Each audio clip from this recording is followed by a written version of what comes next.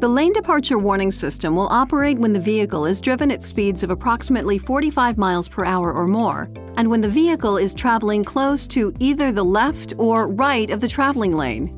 The system uses the rear camera to monitor the lane markers of the traveling lane.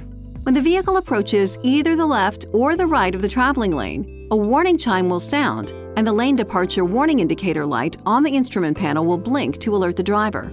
There may be instances when you want to turn the LDW system off. You can turn the system off temporarily by pushing the warning system switch on the lower left side of the instrument panel, and its indicator light will turn off.